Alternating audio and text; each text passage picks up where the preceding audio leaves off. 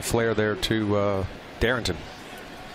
So here's the new Buffalo quarterback, Anthony Brown, handing off to Frank Gore Jr. Another nice run for Frank Gore Jr., picking up a first down. And we talked about this earlier, but the challenge has been met, I believe, by your quarterbacks, DiNucci and Brown. Tough situations for both, but they've represented well, and we'll see what Brown can do now. Yeah, it's great to get to see him. He's done a great job coming in here this week. Ben got here the week before. Never ideal to be signing a couple quarterbacks within 6 days and having to learn enough of the playbook and go out and execute. But I thought Ben did a really good job. I thought Joe Brady did a nice job of getting some plays that worked with what we were dealing with. Obviously, the first couple drives are going against their #1 D. Deon Cain showing up again, another reception for Cain. And Brandon, we talked about this with you yesterday when we met, but you've had some injuries this summer. It's forced you guys to do some different things. But as you pointed out, the injuries have been to some newer players to the organization. How does that complicate the challenge? Yeah, it's it's one thing, and the example we were using yesterday is we're missing a couple of safeties. Cole Bishop, our second-round pick. Mike Edwards, who's done had a great career, has won a couple Super Bowls. You bring him in here, but both of them are new to our system. Mike is a vet. Get out of there. But Brown sacked. So it's hard because if back in the day, we had, I think last year before, Micah and Jordan missed some time in preseason, but we had they had the bottom of the roster. You need. Do you take a return guy from the defensive side of the ball or the offensive side of the ball? And Sean was even questioning, like, what kind of body type? Do you want a running back there, a guy who can break tackles, or do you want more of a fleet foot, smaller type guy? Some of those questions have to be answered as well. Yeah, it's we're obviously still learning this position. This is the new kickoff rule and limited number of returns with only 3 games of realistic stuff. And yeah, it is it's more similar to the punt return play than the old-fashioned kickoff. But yeah, you're still figuring out those body types. It's probably the ideal one's probably got enough size but enough juice to still hit the right. home run.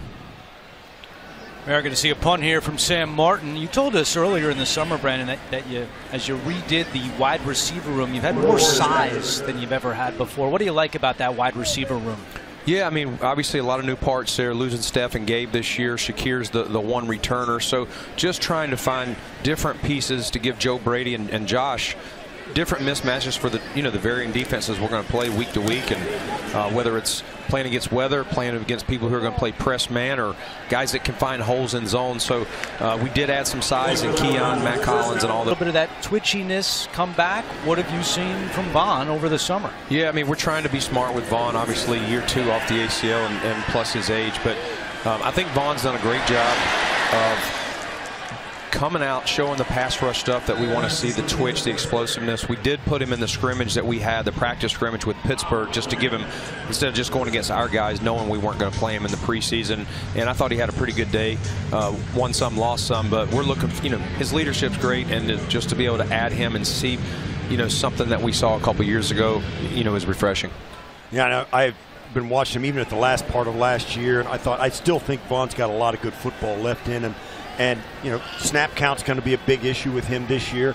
But also his mentorship and his leadership, as you said, is a big part of what he brings. Yeah, I mean, obviously we drafted Javon Solomon, who's, more Vaughn's body type. But just what he brings there, teaching guys. I mean, he does his own pass rush and summit that we all know about. A lot of guys look up to him. He's going to be a first ballot Hall of Famer. So to not only have what he can bring on the field, but to pour into these young guys, and he loves that part of it, and that's an added bonus for us. Daquan Hardy just made a nice play there on that tackle, and he's certainly involved in the return game competition. Where does that stand in your eyes right now? Yeah, we're trying to give him as much as we can, just being a rookie, and he fields it cleanly, does a good job there, just working on his decision making, hitting that hole. Sometimes these guys want to dance a little bit, but just giving as many reps as we can. And then last week he got to play a lot of defense. Had his hands on a couple of them, and almost came down with a pick or two. But it's good to see him back out there today and just continue working on his fundamentals of corner. You've also got some guys that are really interesting. Gable Stevenson is on this team. He was just in there, put some pressure on the quarterback. You've got some interesting guys on the defensive line that are really trying to make a play to get on this roster.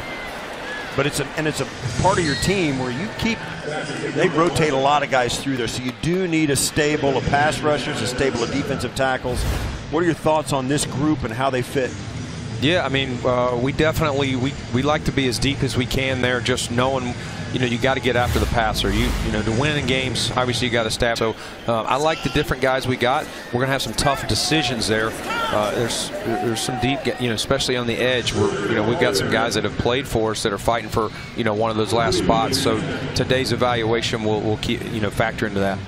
The evaluation is really difficult when you've got this camp more than any I can remember. You have different guys just dropping out because of a minor soft tissue. Calf here, a hamstring there.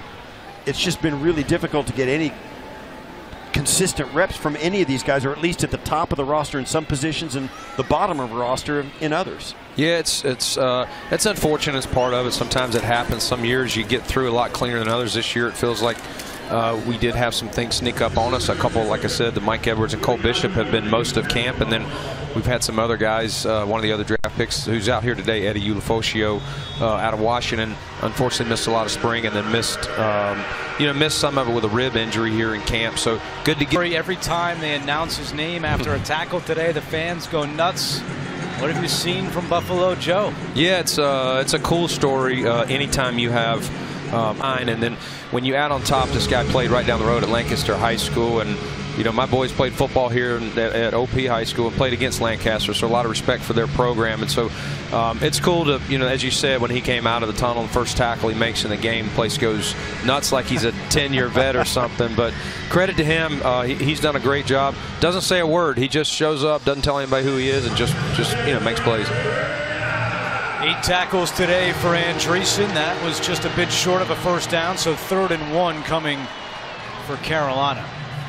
Give us an idea, Brandon. Obviously, cut-down day is Tuesday at 4 o'clock. From now, the end of this game, to then, what is your process going to look like?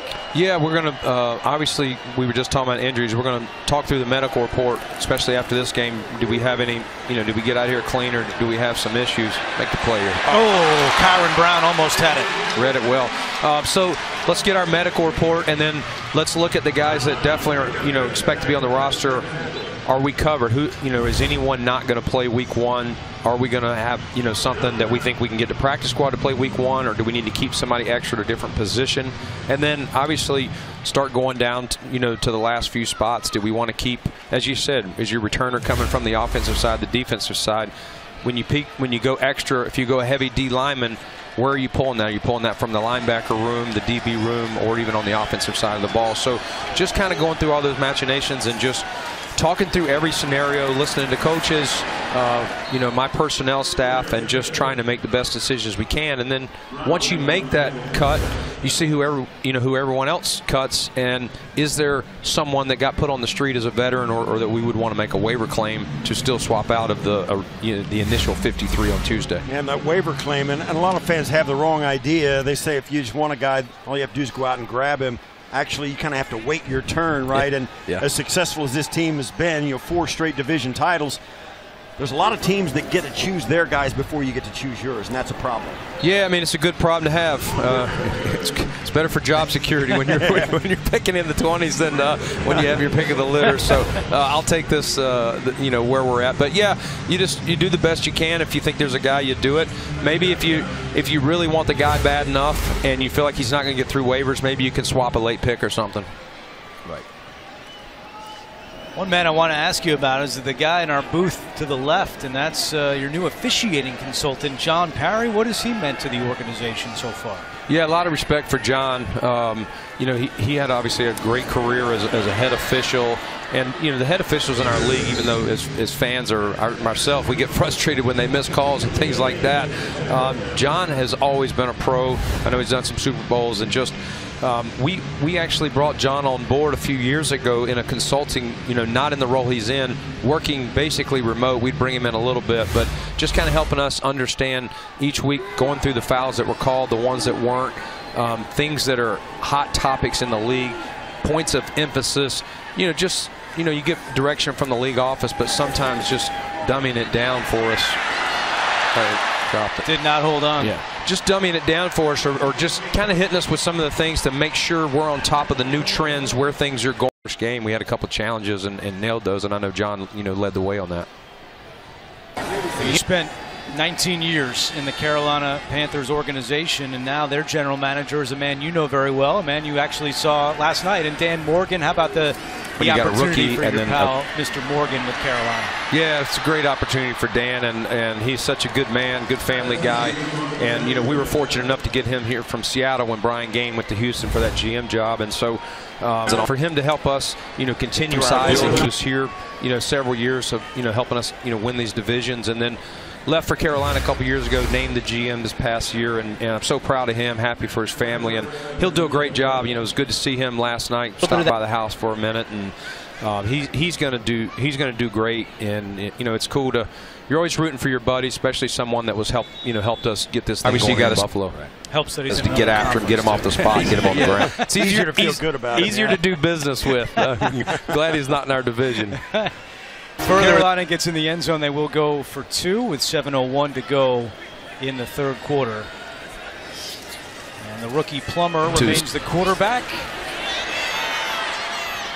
Steps up, and there's the 2 for the Panthers. Well, Brandon, we know you have a busy few days ahead. We always enjoy your visits here in the preseason. Thanks so much, and good luck this season. Appreciate you guys. Okay, Brandon Beane, the Bills general manager. Reps and get comfortable with each other, but they still have to do that.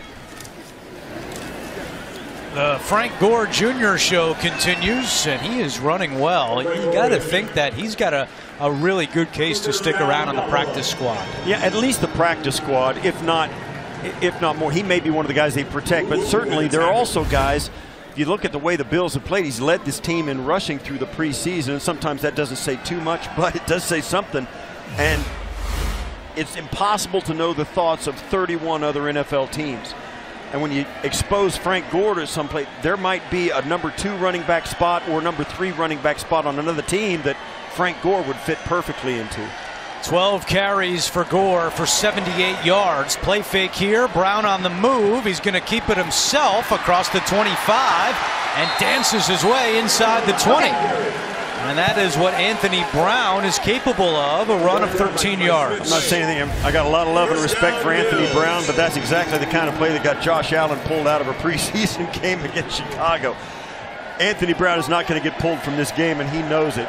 He wants to look as good as he can and make the plays that are there to be made. That was an excellent run. He didn't take a huge hit, made a couple of guys miss, kept his team on the field, and that's exactly the kind of play he was brought in here to make, and that's what, you know, Sean McDermott, the coaching staff, need from him. Brown to Zach Davidson, who is lined up in the backfield, and he stretches out close to the 10-yard line. Injury update, here's Matty Glab. Running back Darrington Evans, who scored Buffalo's first touchdown of the preseason, suffered a hamstring injury. He will not return to today's game. Andrew? Okay, Matty, thank you very much. You'd expect that we're going to just see Gore Jr. the rest of the way. Absolutely, but I'll say this too, a guy like Evans, that has been the bane of this training camp. We've talked about a lot. Soft tissues, calf pulls, hamstring injuries, all that stuff, even Matt Milano's pec injury. Gore gets a first down. Out of bounds at the 5-yard line. 1st and goal for Buffalo. There's really no explaining it. These guys are in great shape. Certainly they play on the edge of intensity a lot. In fact, old-timers like me probably won't like to hear this, but I think the way they practice these days is at a much higher speed than they did in my day, but with less physical contact, if you get my meaning. So they spend a lot more time running fast across greater distances and in more space than they did in my day. But back in those days, it was more physical. You were banging into each other. It was a much different type of practice. 1st and goal, a pitch to Gore at the 5. Gore Jr. trying to get in, and he does! Frank Gore Jr. with the Buffalo touchdown.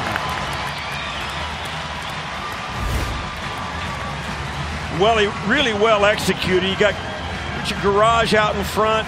You got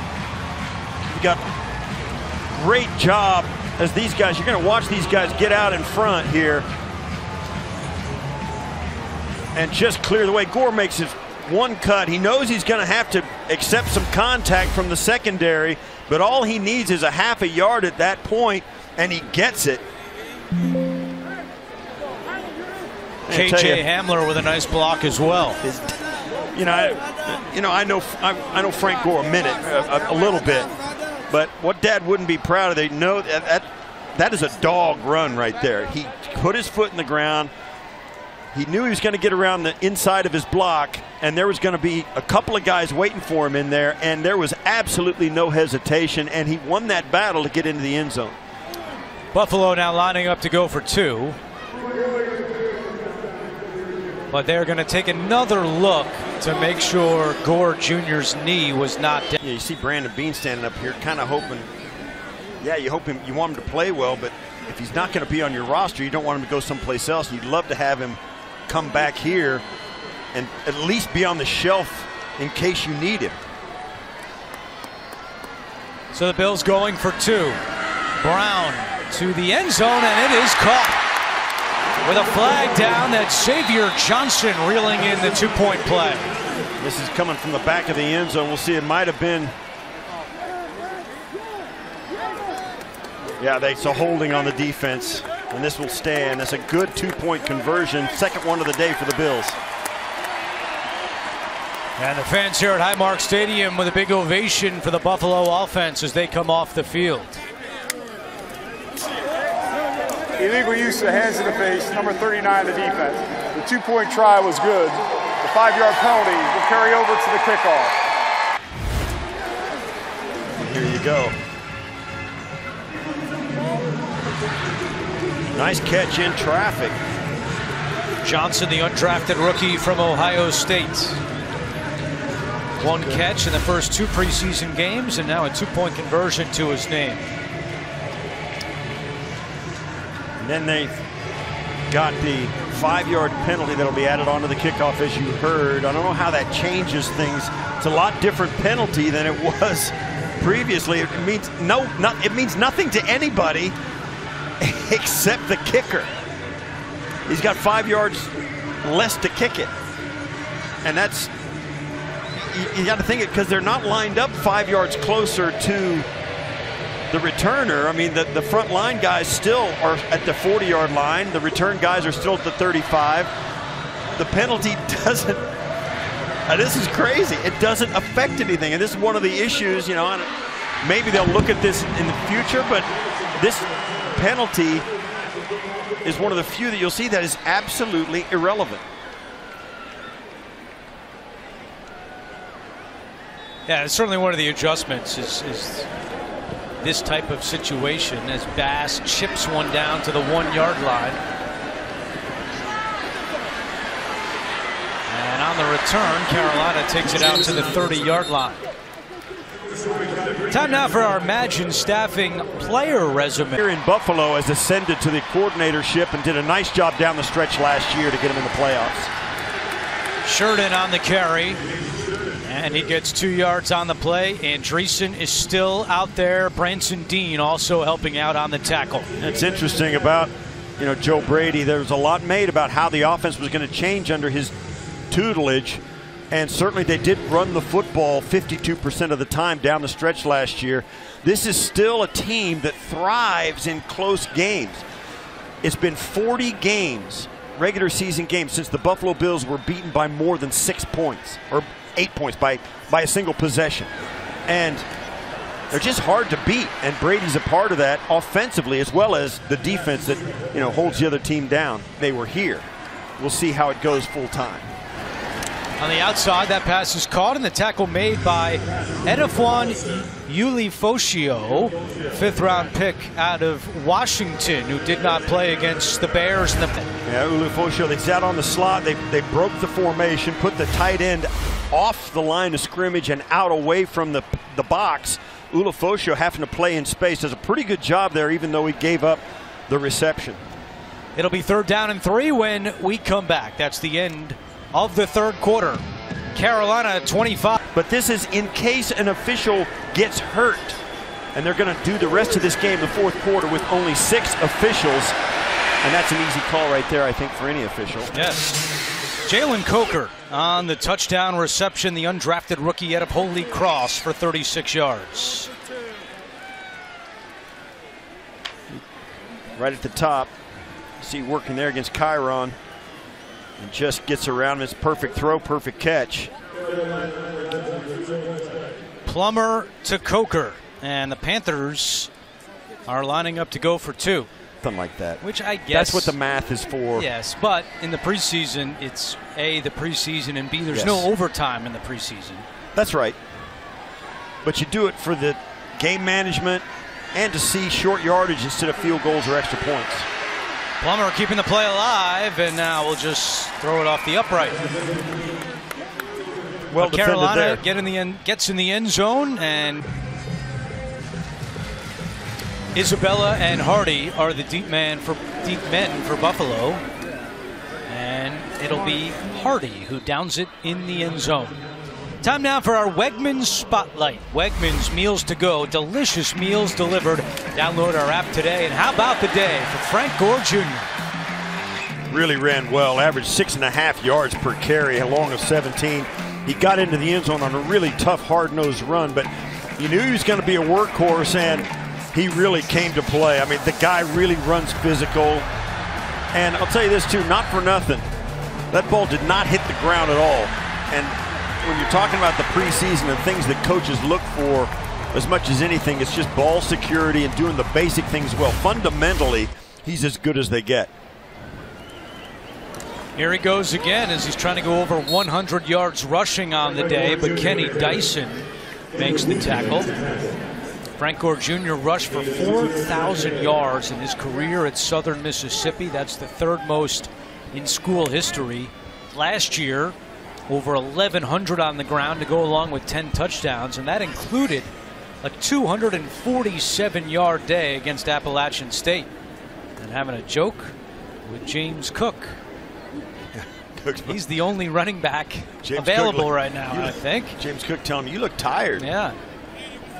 Easy for James Cook to say that. Brown completes it to Davidson. And he's tackled a couple of yards shy of a first down. And so Sean McDermott telling us that he would have loved to have played the starters in this game, but with all the injuries, the Bills just did not want to take any chances, and so that's why you're not seeing Cook, you're not seeing Ray Davidson next to Brown on 3rd and 3. Brown over the middle, and it's caught by McKinney, who does a nice job after the catch. Into Carolina territory to the 43. We have meetings with Brandon Beane and Sean McDermott in the days leading up to the game, and they give us their idea and their philosophy. And I think one of the things when they started signing, Anthony Brown and Ben DiNucci, when the injuries started to take a toll on how they were going to approach these games, it was, I think, the most surprising thing to me about those meetings was Sean McDermott's disappointment that they did not get to play their frontline players in these preseason games as much as they wanted. And I thought that was surprising to me at how disappointed he was that they didn't get any reps or enough reps with those guys and able to because of the injury bug this preseason. Now, it's not always the case. They don't always want to play their guys a lot, but this year, I think because of the new faces, they had plans to do that. And those plans were thwarted by the fact that they just didn't have enough healthy bodies. Yeah, and as both McDermott and Beane pointed out to us yesterday, they were planning to have Josh Allen play last week, but with that rainstorm we had in Pittsburgh, they just did not want to take any chances as Davidson makes a nice catch with one hand. Zach Davidson, who's pushing to make this roster, makes a nice play. A gain of 8. Davidson, for as big as he is, a 6'7", 250-pound guy playing tight end and has made some catches like the one you just saw. And this is, make no mistake, this is an elite catch. He pulls this thing in and gets the ball. He is really good at this kind of thing. In the passing game, the short passing game and getting down the field, really good. But there are other parts of his game, the blocking in the running game, special teams, he's not really a contributor. Those parts of his game are not there. Brown taking a shot down the sideline, incomplete, intended for Demir Bird.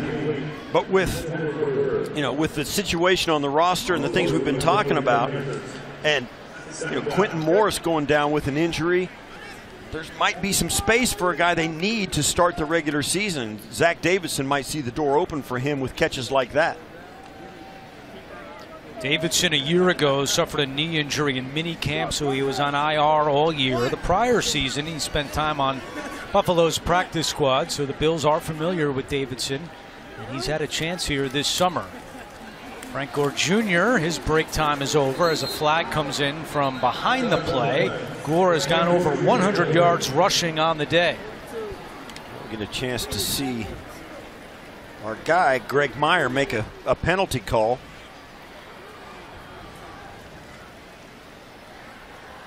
Checking with Carolina to make sure they want to take that penalty, and they obviously would. Interesting. I think that's no microphone, so Kevin Jarvis is called, but he still said the number. He did say the number, which is nice. Yes, for you lip readers out there. Nice for everyone except for Kevin Jarvis. Let's check in with Matty.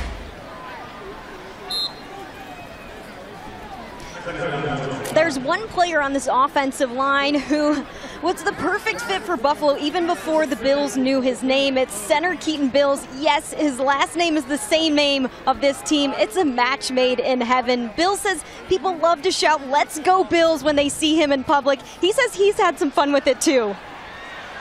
Nah, it's just an all-timer, Matty. Thank you very much. Bills, the undrafted rookie out of team in the preseason, as Anthony Brown takes the snap, is it seems as though the culture that Sean Junior's knee was not cultivated here in Buffalo has made a difference for a lot of the younger players. Certainly, it's been an environment where many players have developed greatly. McDermott told us in training camp on the radio, he never wants to have a player come through this building, meaning One Bills Drive, and play their best football somewhere else. And certainly the environment here has been conducive to a lot of guys doing exactly that. Resume. See what Bass can do on a 51-yard field goal attempt. This would be his longest of the summer. Kick on the way, and it is no good. Drifting off to the right. His first field goal miss during the preseason schedule. He's now 6 out of 7. With quarterback Josh Allen. Yeah, it's been great. Josh is amazing. You know, the talent level that he is, to still be down to earth, to still want to hang out with the guys, to still want to invite the guys over to the house all the time. Delaney comes off and seems to be none the worse for wear, although it's easy for me to say. Yeah. Now, there's a lot to unpack with the interview Matty did with Matt Collins. I know a lot of attention is paid to the bare feet, but I actually personally have a bigger problem with him. Well, an interesting guy, but as Matty pointed, as there's a sack for the Bills, and that's Rondell Bothroyd, the undrafted rookie out of Oklahoma. Got him down with one. I thought they might call him for a horse collar, but what got him down to the ground is going to come right from the top, gets around, nice rush. And that was a one-handed sack.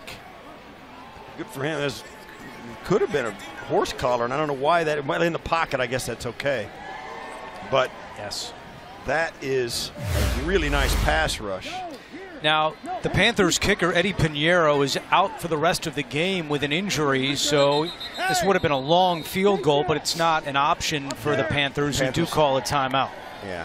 But let's just finish on Mac and show up in time. Okay, let us know. 1st and 10 technology presented by Toyota, the official car and truck of the Buffalo Bills. That opener is fast approaching. Week 1 against the Arizona Cardinals, and then a quick turnaround week 2 on the road Thursday night in Miami. Brown to Davidson and stacked up immediately. Davidson having a nice second half of this game here.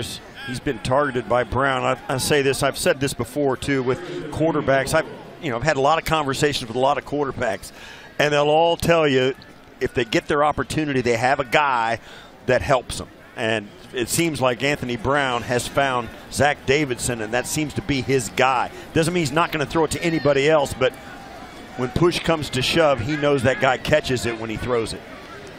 Anthony Brown signed on Tuesday and has played the entire second half here today. And another completion to Xavier Johnson. And that's going to be good for a Buffalo first down. Both these quarterbacks, Ben DiNucci and Anthony Brown, it's interesting, Matty told us they work out together. So there is a comfort level.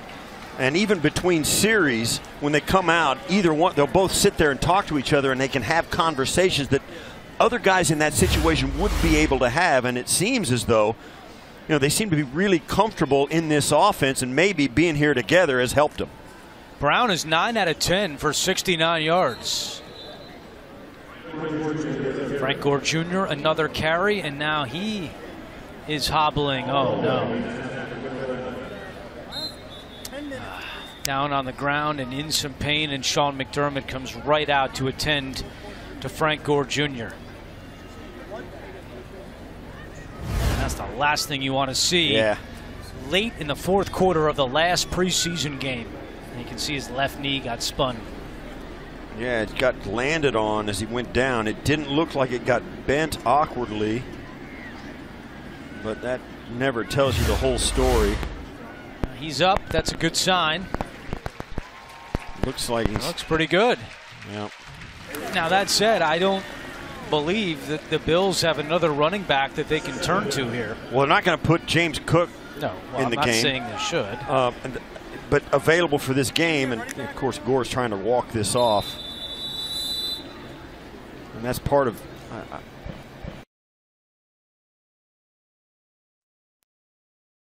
for a regular NFL team is 100%.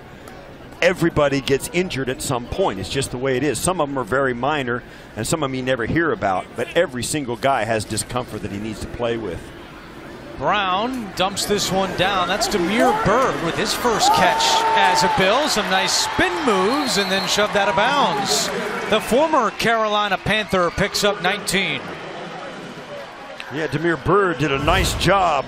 And I'll say this too, he got a little something extra from his former teammate. If indeed if they played together, watch as he gets out. He's going to take a cross shot right there. That's a little something extra right there that the official actually ran out. Take a goal line football. Shorter. Think of KJ Hamler, the big truck in the backfield, scoring a touchdown. All 5'9", 178 of them. And the Bills turning to Hamler to run the football, and he takes it in. Yeah, he went in there like he meant business, didn't he? This is not easy to do. It takes some courage because you're running in there with some very, very big, mean dudes. And Hamler didn't even flinch. He went in there like he meant it, like he owned the joint, and he made it. One of the unexpected twists of the summer, KJ Hamler, the backup wide receiver, taking over as Buffalo running back and scoring a rushing touchdown as the extra point by Bass is good. And the reason Hamler is at running back was because of the injury to Frank Gore Jr. Maddie has more on Gore. Running back Frank Gore and safety D. Delaney are both out with knee injuries. For Frank Gore, it's a left knee injury. He was touching the side of it, trying to put pressure on it as he was talking to two different athletic trainers. So Tyler Bass will kick it away. This one bounces at the 5 into the end zone. And out of the end zone. And there's a difference between bouncing out of the end zone and downing it in the end zone. Oh, we want to give a special shout out. Their favorite teams through his lens for a lot of years. Congratulations on a great career. Thanks, John. Now Sean McDermott is calling a timeout with 1:55 to go. That will give them a chance if this entire summer, once again, calling Bills preseason games. This is the finale with 1:50 to go. Plummer throwing, and it is caught, and that appears to be good enough for a first down as Coker makes the catch in front of Kyron Brown. That will do it. And now the Panthers can just take a knee. And the Bills forcing them to get that first down to put this game away. And that's the story of the preseason. Good and bad. It's not over until it's over.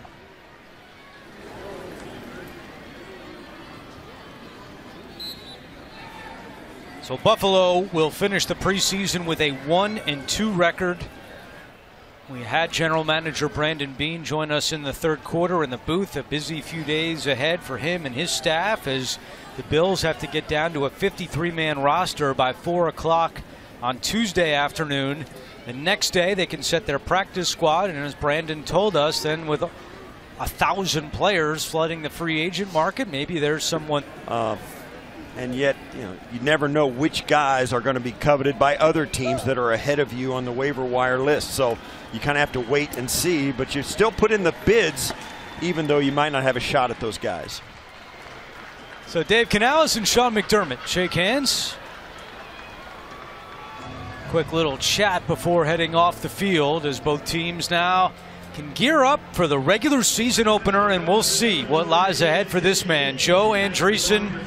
After a phenomenal summer, what does the future hold?